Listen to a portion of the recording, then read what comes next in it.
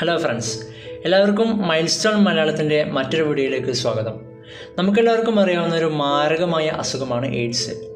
ലോകത്തിലെ തന്നെ അപകടകരമായ 10 അസുഖങ്ങളിൽ ഒന്നാണ് ഈ എയ്ഡ്സ് എന്ന രോഗം. HIV അഥവാ ഹ്യൂമൺ ഇമ്മ്യൂണോ ഡെഫിഷ്യൻസി വൈറസ് എന്നൊരു വൈറസാണ് ഈ രോഗത്തിന് കാരണമാകുന്നത്.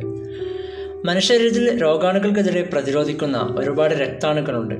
ഉദാഹരണമായി T സെൽസ്, B സെൽസ്, അങ്ങനെ ഒരുപാട് രക്താണുക്കളുണ്ട്. ഈ HIV മൂലം ഈ രക്താണുക്കളെല്ലാം നശിപ്പിക്കപ്പെടുന്നു. ഇത് മുഖേന ശരീരത്തിലെ പ്രതിരോധ ശക്തി നഷ്ടപ്പെടുന്നു. പ്രതിരോധ ശക്തി നഷ്ടപ്പെടുമ്പോൾ മറ്റ് രോഗങ്ങൾ പിടിപെടാനുള്ള സാധ്യത വളരെയധികം കൂടുതലാകുന്നു. എയ്ഡ്സ് വന്നാൽ മരിക്കുന്നത് മിക്കവാറും മറ്റ് രോഗങ്ങൾ പിടിപെട്ടുകൊണ്ടാണ്. എയ്ഡ്സ് പകരുന്നത് മിക്കപ്പോഴും ശരീരസ്രവങ്ങളിലൂടെയാണ്, അതായത് രക്തം ദാനം ചെയ്യുമ്പോഴും അങ്ങനെയൊക്കെയാണ് പകരുന്നത്. അതുമാത്രമല്ല മുലപ്പാലിലൂടെ, പിന്നെ ലൈംഗിക ബന്ധത്തിലൂടെയുമെല്ലാം ഈ എയ്ഡ്സ് എന്ന രോഗം പകരുന്നു.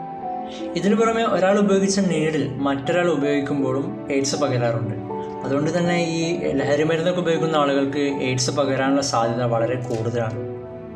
മാത്രമല്ല ഈ അമ്മയിൽ നിന്നും ഗർഭസ്ഥ ശിശുവിലേക്കും എയ്ഡ്സ് പകരുന്ന റിപ്പോർട്ടുകൾ വന്നിട്ടുണ്ട്. ഈ എയ്ഡ്സിന് പ്രത്യേകിച്ചൊരു മരുന്ന് കണ്ടുപിടിക്കാത്തത് കാരണം എയ്ഡ്സ് ജനങ്ങൾക്കിടയിൽ എന്നും ഒരു പേടി സ്വപ്നം തന്നെയാണ്.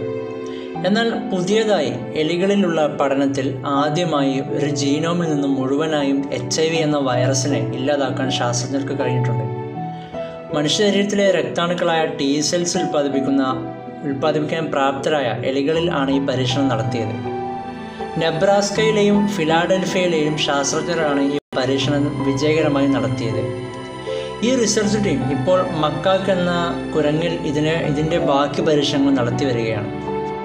ആ പ്രയത്നം വിജയകരമായി വരികയാണെങ്കിൽ 2022 മുതൽ മനുഷ്യനിൽ ഈ ട്രീറ്റ്മെൻറ്റ് ആരംഭിക്കാമെന്നാണ് പറയപ്പെടുന്നത്.